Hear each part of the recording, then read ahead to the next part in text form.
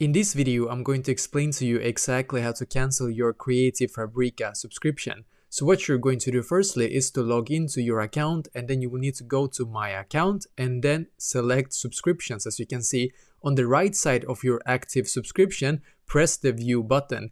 And as you can see in the step number 3 is that you will now be able to see information about your subscription, including an option to cancel subscription. Click this button to be able to cancel it. So as you can see, you will be able to see it like this, as you can see.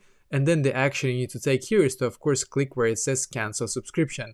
If you see that your subscription says activating subscription, please wait until your subscription is fully active.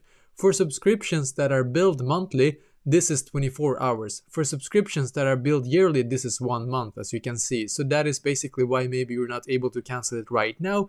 And the step number 4 is going to be, we will ask you a few questions to check that you're certain that you want to cancel, after which you will see this kind of option right here. And of course, in here you will be able to click on End Subscription, and finally click End Subscription, as I said, to finalize your subscription cancellation, and a new page will load and you will be able to see a confirmation that your subscription has now ended. So this is basically exactly how to do this. So let me know in the comments below. Maybe if you have any questions, and I will try to answer to as many as I can. And also I wish you the best day.